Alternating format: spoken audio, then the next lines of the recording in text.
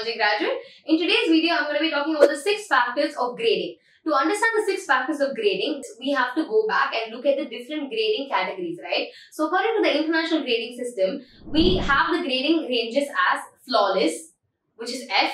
We then have internally flawless, which is IF. We then have very slightly included, VVS1 and VVS2.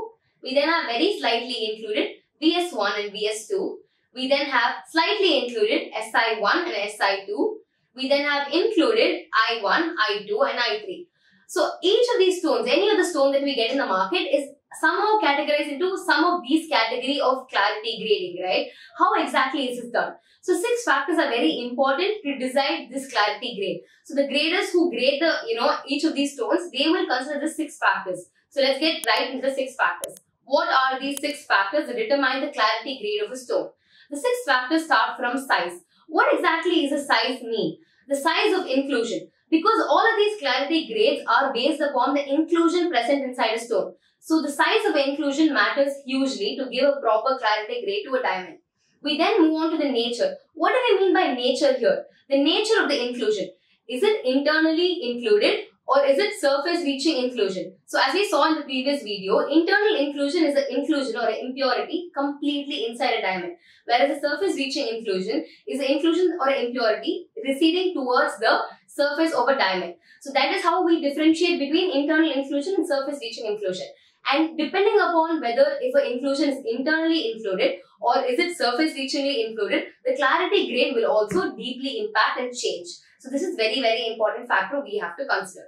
We then move on to the relief. What exactly do we mean by the relief? This is basically the transparency of the inclusion. Is it very transparent or is it very opaque? So to give you a better understanding, I will just give you a small example. Let's just say there is this one big whiteboard, okay? And then there is a very big black color circle and then there is a yellow color circle. Which circle do we notice first? We obviously notice the black circle first because this basically has a high relief because the black circle is very contrast compared to the white background. Whereas the yellow circle has a very low relief because it is not that contrast compared to the black circle, right? Because the black and white combination is extremely opposite and the black really looks extremely vigorous compared to the yellow. The yellow is very mild and that is why it has a low relief. So this, depending upon this, if an inclusion has a low relief, then the clarity grade will be higher. Whereas if an inclusion is high relief, then the clarity grade will be very poor and very low. So it is not really, viable to buy a stone which has high relief inclusions. We then have reflection. So the 4th factor is reflection. What do we mean by reflections in here? So for example, let's say that there is a one inclusion inside a stone, okay? This inclusion can, appear to be so many because of the reflection present inside a stone. Even if the stone only has one inclusion, if there is a lot of reflection inside a stone, then it could be really looking like a lot of different inclusions present inside a stone. But in actual, it will be only one inclusion.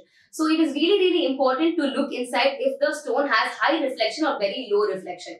It is really, good to go for a stone which has no reflections at all because then the inclusions will not be reflected many different times, right? And it will look very clear and neat.